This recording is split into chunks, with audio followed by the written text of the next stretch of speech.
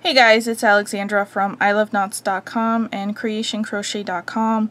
Today I'm going to be showing you how to add another ball of yarn on your granny square project when you have run out in the middle.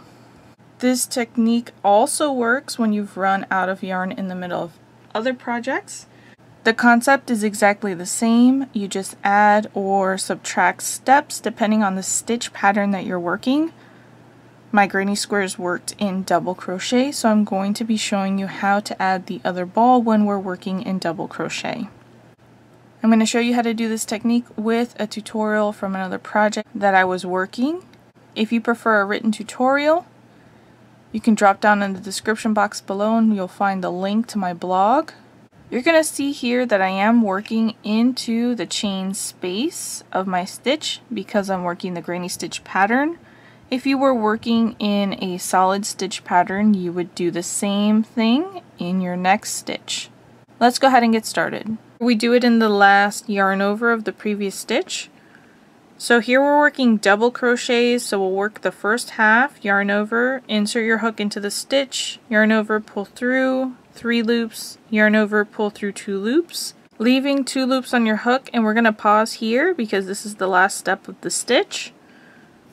Grab our new ball, make a loop, leaving a tail end long enough to comfortably weave in.